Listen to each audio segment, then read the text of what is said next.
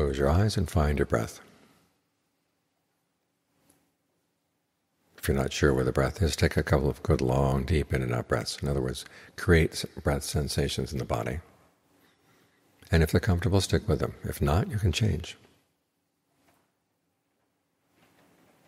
This is one of the main lessons of meditation, is you have some freedom here in the present moment. You can choose to focus on all kinds of things. You can focus on how cold and wet you are, but what does that do? You can focus on the fact that the breath energy is moving in the body, and you can change the way it moves. You can make it move in a way that gives more nourishment to the body. If you look at it in that way, what does that do? This is how you develop discernment, by trying things out and then looking at the results. This is what underlies the quality that the Buddha called analysis of qualities.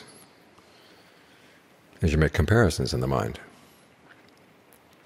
We hear so much about how wisdom is about seeing the oneness of all things. But the Buddha said, no, wisdom comes from seeing things in pairs and making judgments.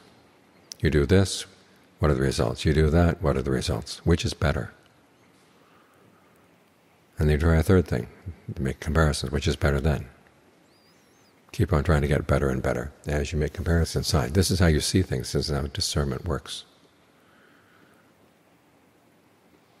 And it's the most reliable way of coming to some true conclusions inside. Otherwise, you don't just believe what other people say. You look for yourself. And you have to learn how to look. It's not just a random looking, or looking in whatever way you feel inspired to. You have to stop and think. You have to be systematic about this. We're working on goodness, we're working on happiness. Some people don't like the idea that goodness and happiness can be a skill. They'd prefer that it be spontaneous, serendipity. But that means pain and suffering are also spontaneous, serendipity. And if you want some protection from the suffering that the mind can cause itself, you have to learn how to create the causes for happiness. So it's for our well-being that we try to master these things as a skill, master the ways of the mind as a skill. As the Buddha said, once you learn how to master the ways of the mind, then you can think the thoughts you want to think, and you don't have to think the thoughts you don't.